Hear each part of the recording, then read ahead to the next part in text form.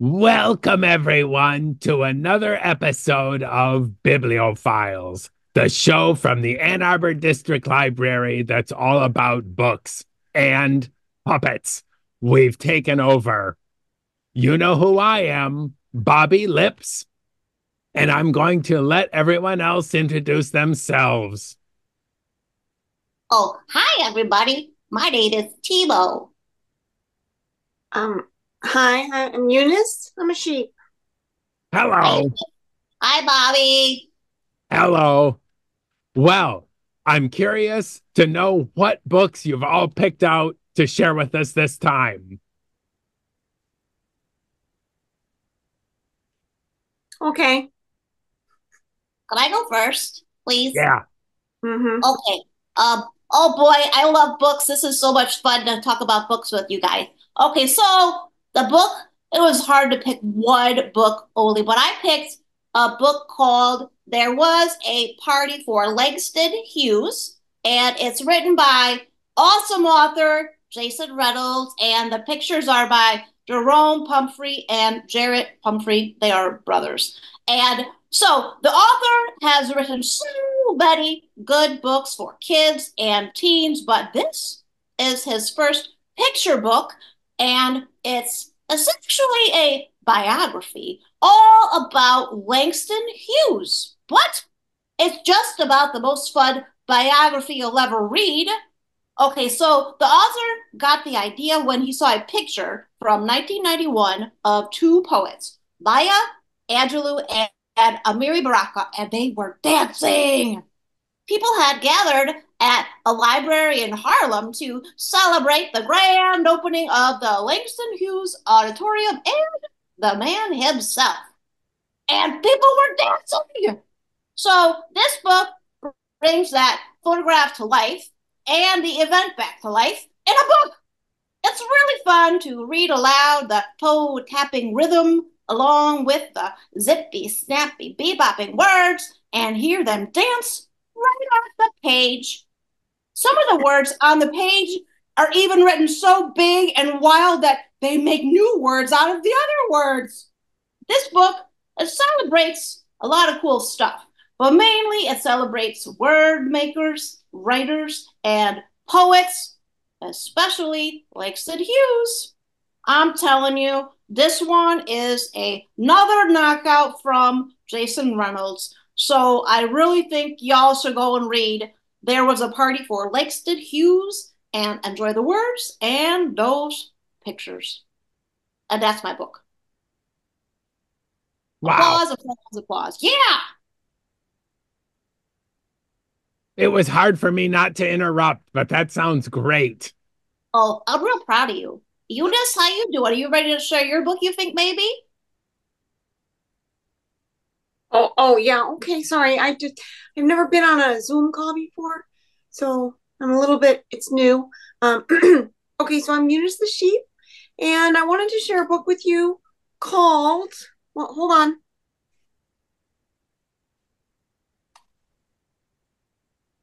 Oh. It's called Sheepology, and it's all about sheep like me.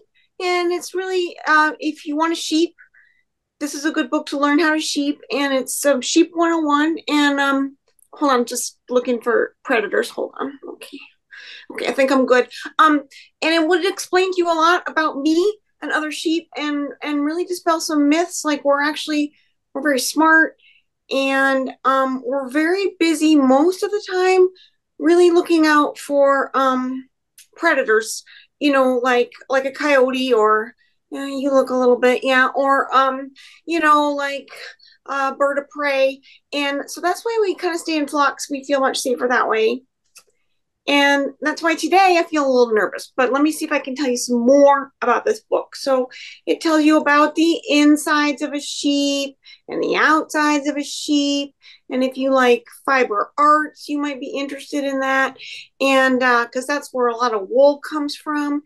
And it tells you about cheese that comes from sheep's milk. And it also tells you how important sheep are.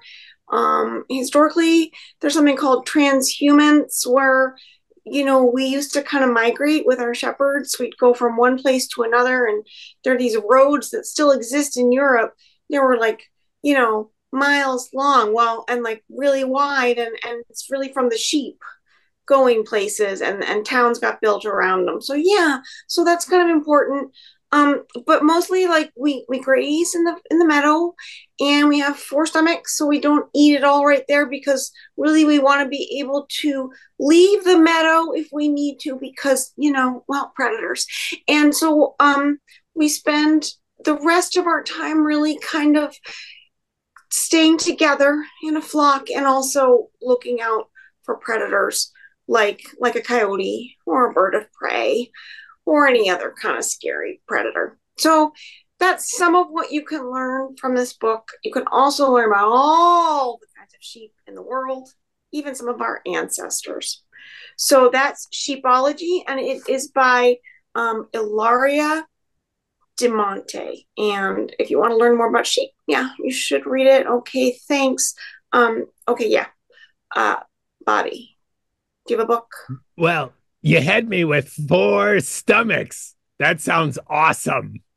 That's four. That's a lot of stomachs. Mm-hmm. Yeah. Mm-hmm. You must be able to eat a lot of noodles with four stomachs. Well, yeah, I don't really eat noodles. I just eat grass. Huh? I'm not. Okay, yeah, noodles would be good. Mm-hmm. Okay. All right. I like noodles. Bobby, Yeah. I like noodles. Yeah, we should lunch and have noodles together. Yeah, noodles are good. Yeah, we can bring some home and give them to Eunice. Okay, sorry, I'm going to be quiet now. Go ahead. I want to share the book I picked for this episode. First, I have to let you know this book is about a hero of mine, and I couldn't believe it. I found this book in the trash. The book is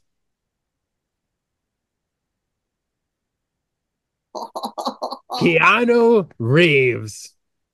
And let me tell you, it is quite a thriller. Keanu is no less than a hero of the silver screen, and this book illuminates all his many wonderful qualities. Did you know he wrestled Alice Cooper? He dated Sofia Coppola. He reads Proust. Yeah, Proust. He plays bass. One time, he played a game of street hockey that lasted 10 years. And one co-star has said he has all the necessary attributes of being a star: God's blessing and lips. That's right. That's all he needs to be such a famous star. This book even has fan fiction and tells all about sad Keanu. How one time someone saw a picture of him sitting on a park bench eating a sandwich. So sad. That led to the day June 15th, Cheer Up Keanu Day. This book has so much more, including exhaustive sources and ways to read more about our hero, Keanu. And that's everything about, for your consideration, Keanu Reeves. Any last comments? That was wonderful. Keanu Reeves, and I would say sheep everywhere, probably 10 out of 10 of us agree that he is a national treasure. So thank you for sharing. He is indeed. Mm-hmm. Yeah. I haven't heard his name in a while, so I'm grateful you brought him to our chat today. Remember he was in that movie about surfing? I just remember that one. Oh, yeah. Oh, Point Break. Point Break. Classic. Yeah. Yes. Yeah. Indeed. He's outside the water. Yeah. So many important movies of our time. For instance, Bill and Ted's Excellent Adventure. Yep. And Mhm. he has come a long way. Do you know a critic once said Keanu is fundamentally blank and uninteresting? Oh, no way, that's wrong. That's He's right. cool. And how that critic has been proven wrong. Yeah, I would say. Well, thank you so much for sharing your books on this episode. And we hope to hear from some of our very wonderful viewers about what they're reading. Until next time, happy reading. So long. Bye, bye, bye. Bye.